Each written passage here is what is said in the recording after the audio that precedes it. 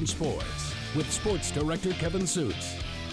The NCAA record for single-game receiving yardage is held by Louisiana Tech wideout Troy Edwards. He set the record when the Bulldogs played in Lincoln in 1998. The Huskers still won that game, and it's one of just 2 previous meetings between Nebraska and Louisiana Tech. The 2023 version of Louisiana Tech likes to throw it too. The Bulldogs are coached by Sonny Cumbie, a former Texas Tech quarterback who led the nation in passing yardage during his senior season.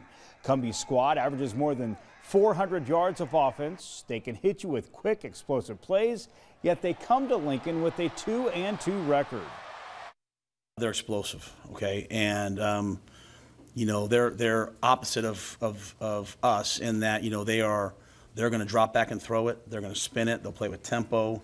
They'll run it too. For all this, they want to throw it all over the park, and they're really effective throwing the ball. Got a lot of formations. They got explosive wide receivers. We've got a tough game this weekend against Nebraska, a great opponent, and they make no bones about the type of football and the style of brand of football that they want to play. They want to play a physical style on offense and defense and special teams as well. And so it'll be a great challenge for our guys to match that.